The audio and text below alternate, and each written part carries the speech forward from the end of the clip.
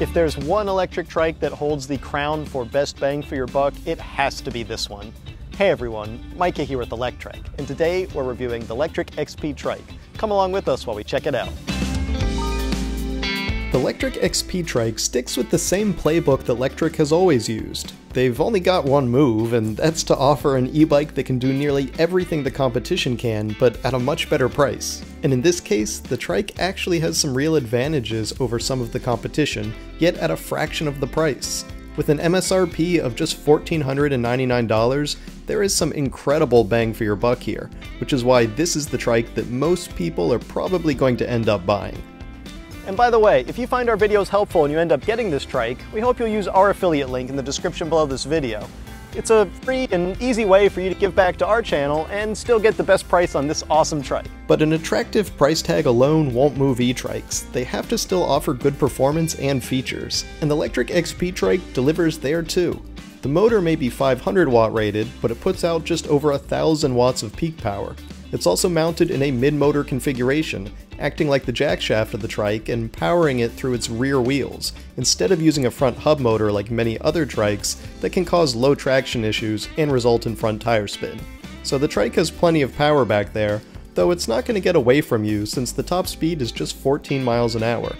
That's kind of a bummer for me since I enjoy going faster, but let's be honest, slower speeds are recommended on a trike since they can sometimes feel a bit tippy in the turns. The Lectric XP Trike is one of the better trikes I've tried from the standpoint of stability in the turns. It's not the best, as the rear end could be a bit wider, but it's still hard to get a wheel up in the air unless you're really trying.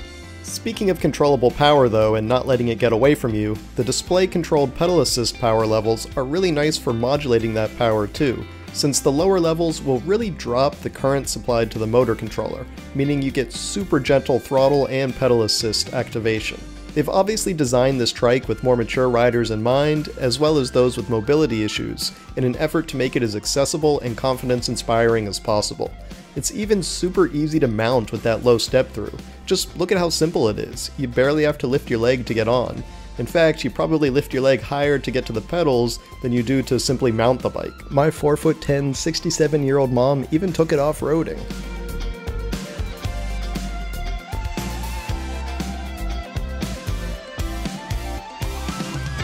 Next, check out all of the features. The big battery is a 48 volt and 14 amp hour pack with 672 watt hours of capacity.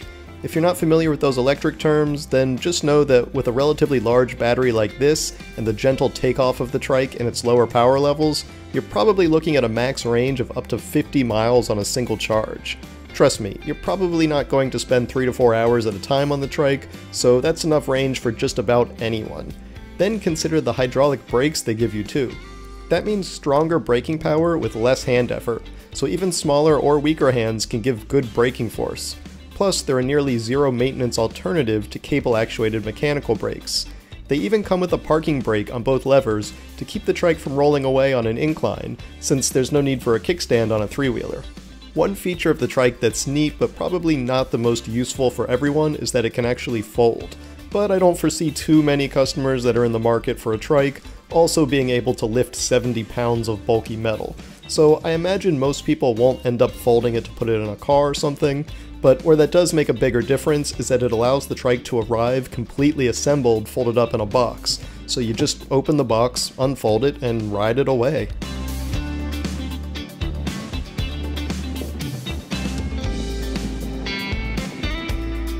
Now the seat and the baskets that you see here are not included standard, they are part of the comfort package and the cargo package. But I do recommend adding both since they're great options. If you only go for one, get the cargo package. The stock seat is already quite nice, even if it doesn't have the backrest on it, but the front and rear cargo baskets are awesome for loading down with stuff.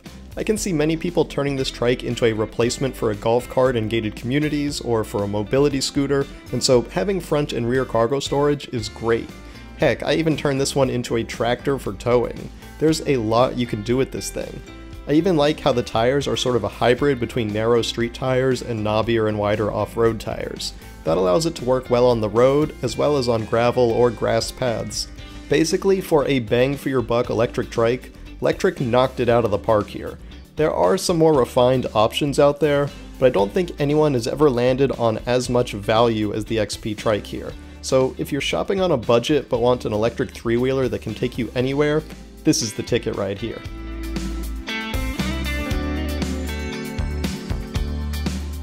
Thanks for watching, everyone. We hope you enjoyed that review. If you did, why don't you give this video a thumbs up? And don't forget to subscribe so you won't miss any of our future electric vehicle videos. We'll see you here next time.